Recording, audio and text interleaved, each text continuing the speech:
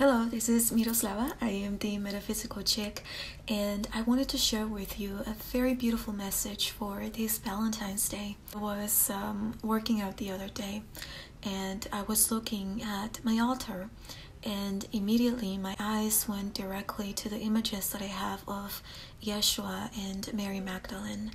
And what I heard is on February 14th, we celebrate the sacred marriage. This is a ceremony of oneness.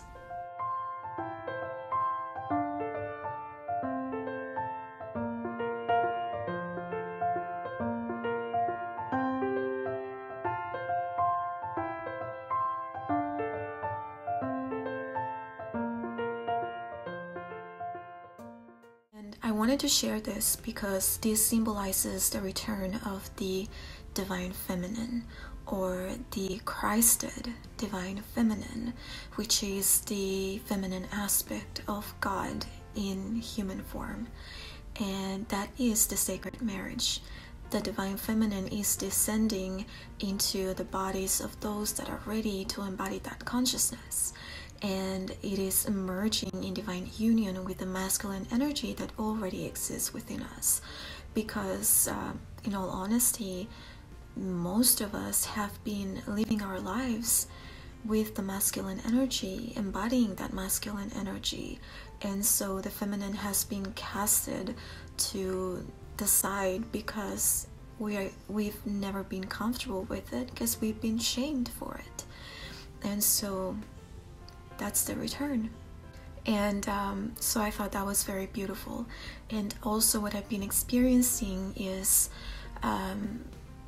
the love that Mary Magdalene shared with Yeshua, and not the love that connects all of us and brings us into divine union within each other, but the love that they shared, the love that these twin flames have for each other, not the love that they have for me, but the love that they have for each other.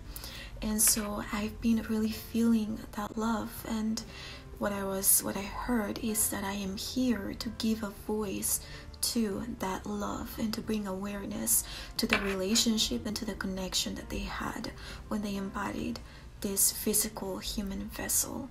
And so that's definitely something that I'm going to be bringing up a lot more. I'm very excited about that. But so I wanted to, again, like I said, this they said was going to be the celebration of the sacred marriage. And so what does that mean? So to explain this a little bit, I am going to read a verse from the Gospel of Thomas, and these are the words of Yeshua.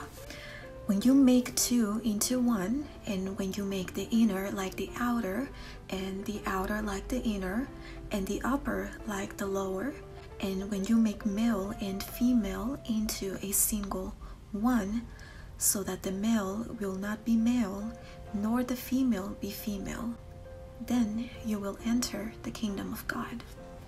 And then there's this other verse from the Gospel of Philip, and this one says, the Holy of Holies is the bridal chamber, or communion.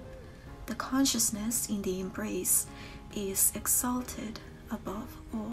With this, I do believe that Yeshua is referring to two things, and he is referring to the divine union of the masculine and the feminine counterpart when they enter the bridal chamber to achieve divine union within each other, and when they engage in sex magic or in sexual alchemy.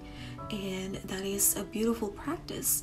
But he is also referring to the divine union within ourselves, within our polarity, the feminine and the masculine energies that exist within ourselves.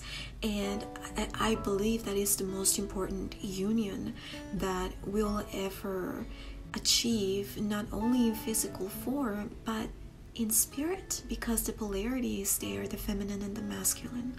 And that is the sacred marriage that Mary Magdalene and Yeshua were both referring to. I truly believe that this marriage is the Holy of Holies. And when one is able to embody that divinity, then there really is nothing that one cannot do. And so I invite you to reconcile with your own masculine and feminine energies and really step out of the matrix, step out of the illusion, because everything that is happening in the world right now is simply that, an illusion.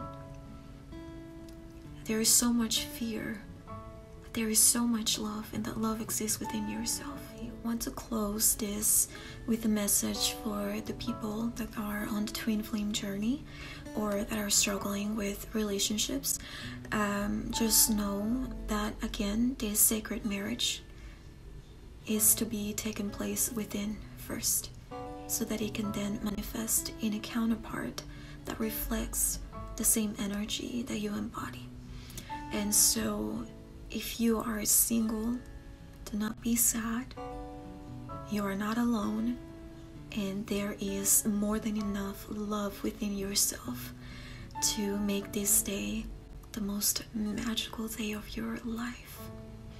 Just know that, and reach out to Mary Magdalene and Yeshua if you are struggling to feel that love. They'll give it to you. They'll remind you of the true frequency of that divine love.